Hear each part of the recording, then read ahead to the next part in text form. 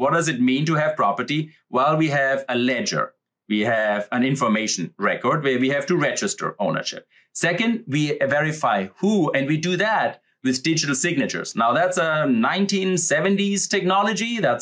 But it works really well. Digital signatures are at the core of the blockchain, and we will talk about the awesome things they do. And then I need to verify when. So we need timestamps, and we see like, oh, I gave it to you in the morning, and in the afternoon, you gave it to somebody else. So we keep track of when things happen, so nobody can cheat with, oh, I already gave it to you. And we actually chain them together. That's where the blockchain comes from. And that has amazing properties. And then we chain them together. And this has amazing properties. It is this chaining together.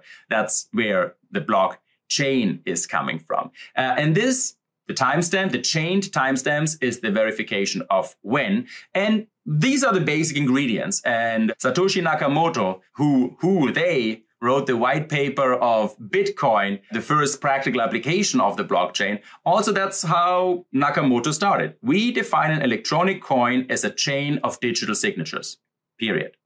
It's a chain of digital signatures. So that's how it gets started. But the innovation with Bitcoin as the first application of the blockchain was that they proposed to do it in a distributed manner and agreed. So there's a consensus algorithm that agrees on what goes onto the blockchain. And therefore, there is no need for a trusted third party. And that makes it a really good property system. A property rights system that is as good that it can register the property of data. And hence, it is a really amazing candidate of becoming the technological solution as for the property rights system of the digital age.